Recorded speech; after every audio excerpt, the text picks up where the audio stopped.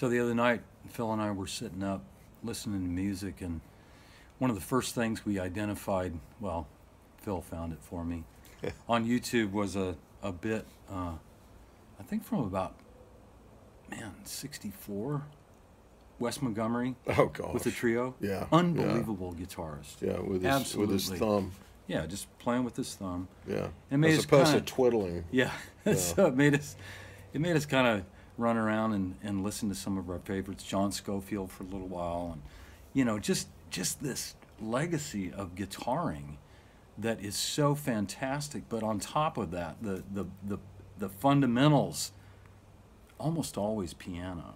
And one of my favorite things about your new project is that you're really back at your root, playing the piano like nobody's business. Well, Man, Ramsey Lewis meets Monk. Floyd Kramer. Yeah. Monk on a drunk monk. A drunk monk. Yeah. I don't claim to, I think I'm. He sucks, but the record is amazing. You're sweet, Jim. Well, yeah, and it's like, speaking of Floyd Kramer, I love the jazz stuff, and I love the country stuff. Iced coffee.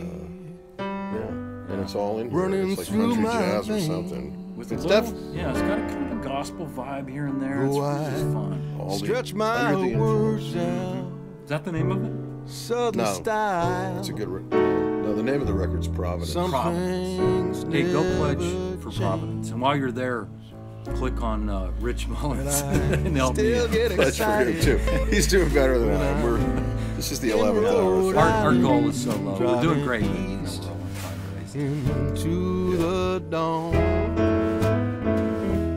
when I find myself in Providence, I know I'm your native son.